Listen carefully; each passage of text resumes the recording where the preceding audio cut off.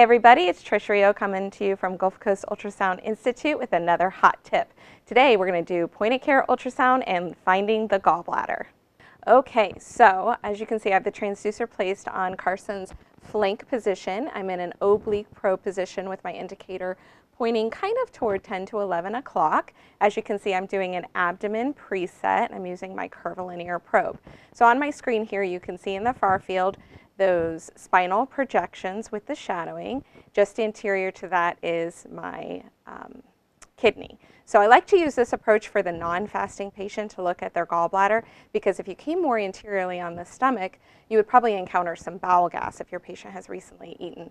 This way you stay away from that bowel gas. So our trick is, our little tip today is that we're going to localize that kidney in that flank position with our oblique probe positioning to get us between those ribs. Once we see that kidney, so right here kidney, over here's our liver, all we're going to do is angle our transducer anteriorly. So we're going to fan it anteriorly. I'm not going to slide. I'm not going to do that. I'm just going to stay where I'm at in that intercostal space, and I'm going to fan anteriorly. I'm going to keep on going. And what you're going to see come into the screen is the porta hepatis. So we're starting to see that come in right here. And if we just keep fanning a little bit more anteriorly, right into this gallbladder right here. Now Carson is not fasting. I wanted to mimic what we would see on a non-fasting patient.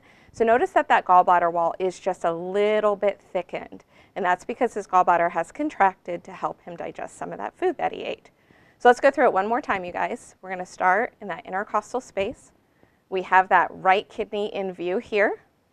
We're going to fan, not sliding, staying in that intercostal space, fanning anteriorly, past that porta hepatis here, and right into that gallbladder right there.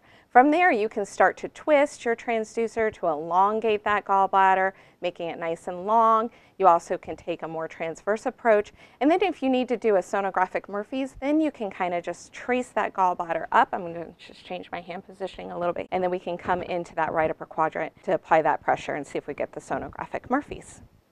And that's your hot tip of the day. Now you give it a try.